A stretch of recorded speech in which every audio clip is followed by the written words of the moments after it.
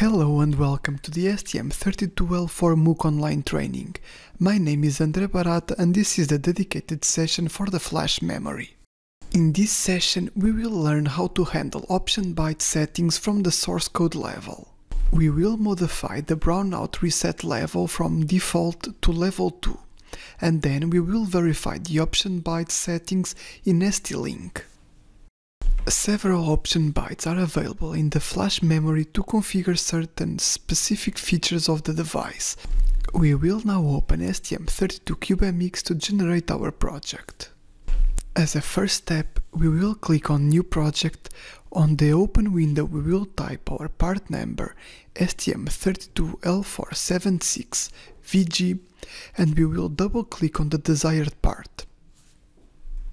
Remember that in this project we will modify the level of the brownout reset in the option bytes.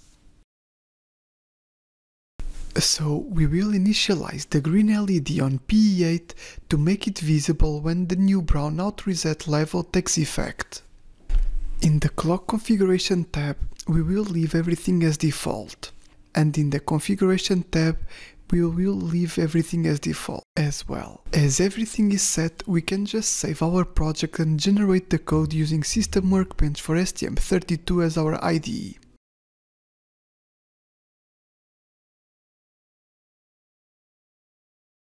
After the code is generated by STM32CubeMX and our project is fully loaded on System Workbench for STM32, we will open our main.c file stored inside of the source folder. In the main.c file you can see the initialization of all the peripherals defined in STM32CubeMX. In this specific case we will just see the system clock and GPIO configuration. As a first step in the user code private variables section, we will initialize a structure which contains the option bytes area and related values. So static flash _ob programming init type def flash ob. Then we will proceed to the user code begin to section and we will start by unlocking the flash and the option bytes area. So for this we will use the HAL flash unlock function, and additionally HAL _flash _ option bytes unlock.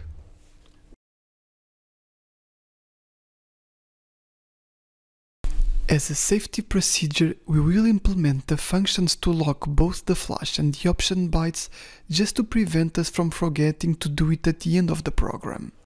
So, as you might be guessing, we will use HAL _flash _ option bytes _ lock functions.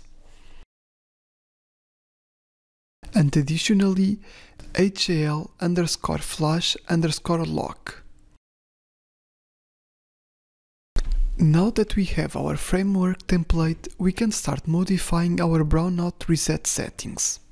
As every MCU has a different option bytes implementation, we need to use the function described in the extension files. So the function will be HAL flash EX ob get config. And the input parameter will be the handler for the structure previously initialized. From this structure we will need to modify two parameters. As we intend to modify the user option bytes, let's select flashob.optionBytes equal option byte _ user. Within the user option bytes we need to modify the brownout protection level. So flashob.userType equal ob _ user _ bor _ level. After these two steps we know exactly in which area the bytes are and what bytes we want to modify. So here is the general area we are modifying, and here we can see the particular value to be modified. But first we need to check the current configuration of the brownout level, and if it's different from our desired level 2, we need to modify it to the level by using flash.ob.userconfig equal OB_BOR_level_2. Then we will proceed to program the new option byte configuration.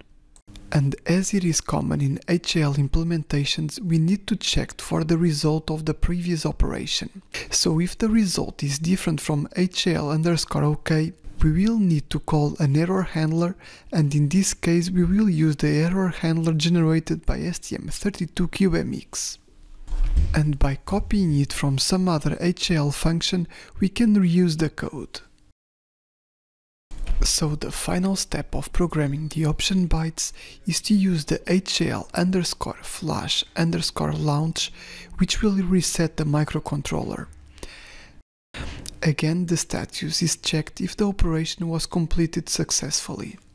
After the reset, the brownout reset level is set to level 2 and the green LED will be turned on the if else statement. To do so, we will use the HAL_GPIO_write pin, and the input parameters will be the GPIO port, GPIO pin 8 and GPIO level, which will be set. This will be all from the source code, so we can build the project. And then we will be ready to upload the binary file of the project to our discovery board, as we are not going to enter the debug mode in this example. Before starting our application, let's open the ST-Link utility and connect to our board. On the target, we wish to see the option bytes. Now we can see that the BOR level is equal to 0. Then we will upload and run the application and the green LED will be turned on, which means that we successfully wrote to the option bytes. By connecting once more the ST-Link and by going once more to the option bytes menu, we will see that the BOR level was modified from the default level 0 to level 2. So to fully revert the board, we need first to erase the chip. Then back to the option byte menu, we will enter level 0 and apply the changes. The board is fully set to stock and ready to be reprogrammed. We just finished our flash option bytes hands-on. Thank you for your attention.